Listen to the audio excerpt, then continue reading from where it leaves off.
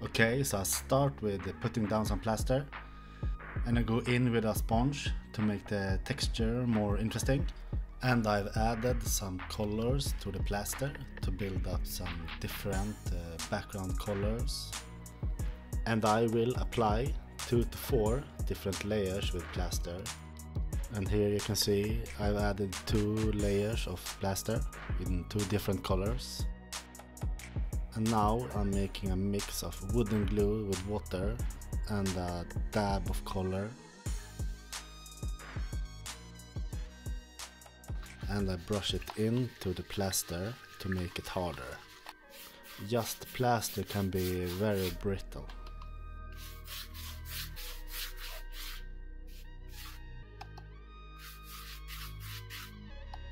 When the plaster is dried, we can start to sand it to remove the high spots to get them a little bit smoother and more interesting texture to the canvas.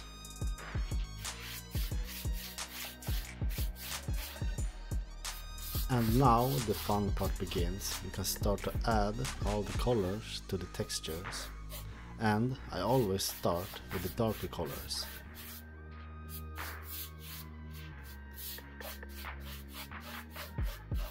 I use black acrylic diluted with water, and I use a brush to get the colors everywhere. And while the colors are wet, I use a sponge to wipe off the black access colors on the canvas to bring back the brighter highlights in the texture. And I do that a couple of times, going from darker to lighter colors.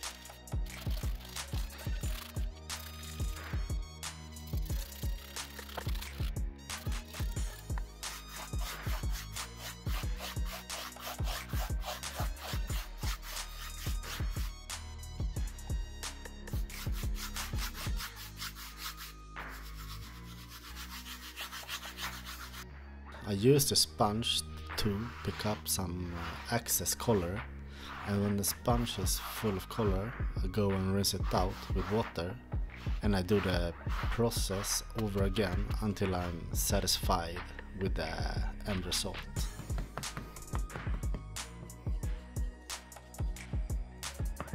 Sometimes I go in with a sponge with some black color on it to dab around to build some more interesting textures.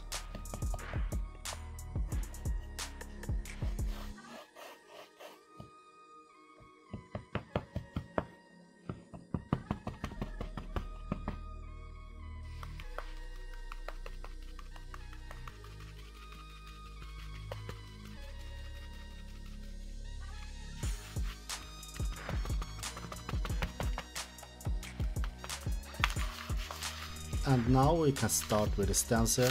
The stencil is made out of vinyl. It was all the material I had on hand when I was recording this.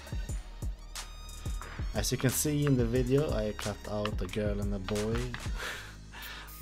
or a man and a woman, so in the stencil. I'm using a black spray paint from Montana. And in the video right now I'm just testing how it will look.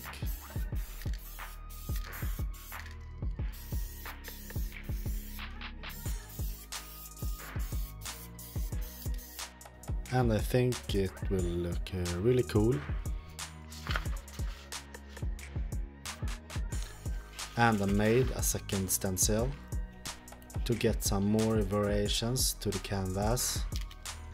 This time I started to spray down a white color, to get some white highlights, because I will lift up the stencil to move it a bit to the side, so I can spray black over it and it will have a small edge with white and it will look like highlights. You will see how it looks.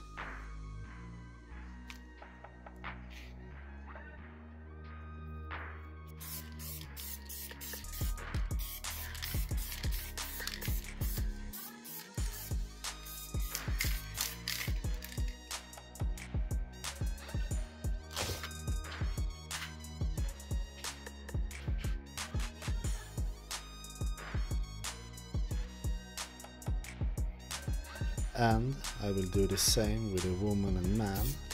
First I spray white to the canvas and move the stencil a bit to the side, and then I spray the black color over it.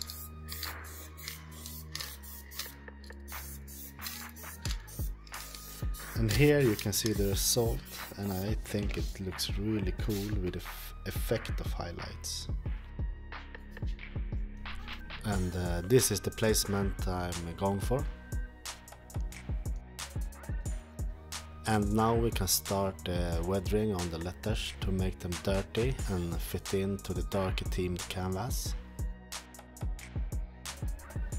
So I start with an acrylic black diluted with water and work it into the letters to make them look really dirty.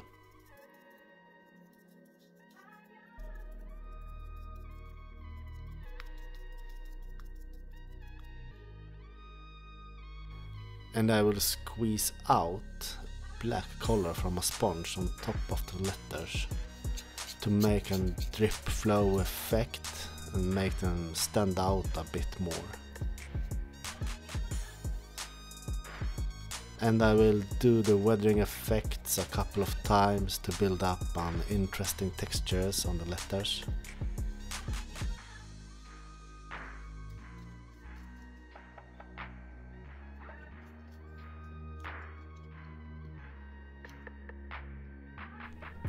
And you can use a lot of different colors like white, grey to build up some more textures, but in this build I only did the black.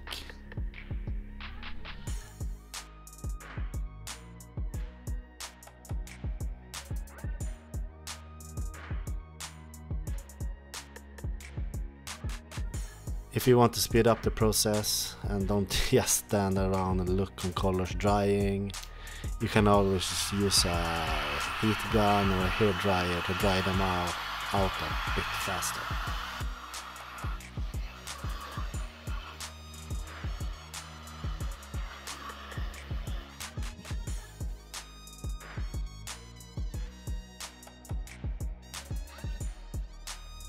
Just use a sponge to build up different layers and dry the colors between, and just work in different layers.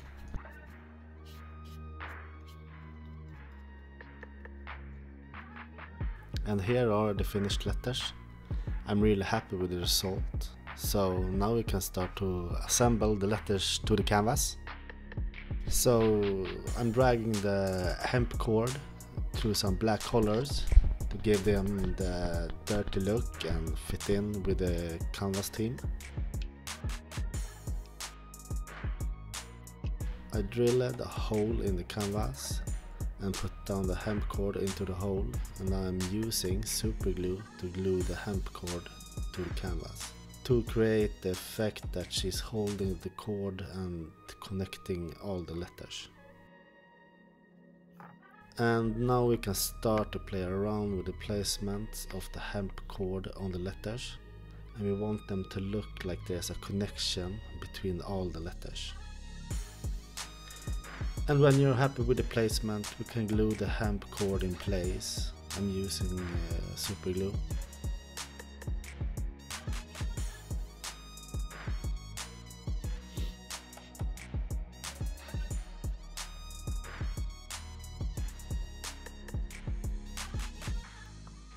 And I'm using a heat gun to melt the hot glue stick and glue down the letters, and it works great.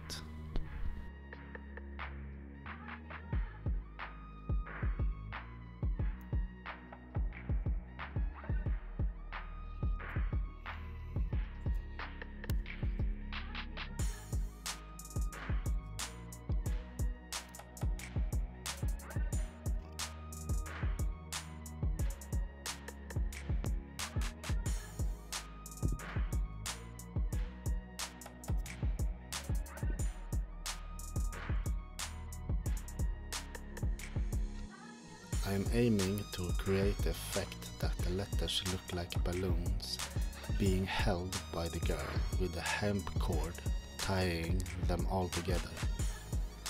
I want it to feel like the cord is what's connecting the letters and making them float.